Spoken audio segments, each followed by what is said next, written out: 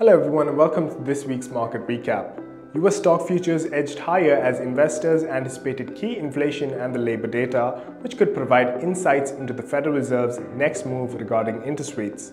The market sentiment remains cautious, with inflation remaining a concern and the upcoming labor data likely to play a significant role in shaping investor outlook.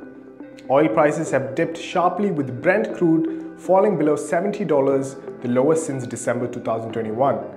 OPEC has delayed plans to increase production due to weak demand, particularly from China and the US, the largest oil consumers. This decline is attributed to slow economic growth in the region and geopolitical tensions affecting supply. For more details, visit our website and follow us on social media.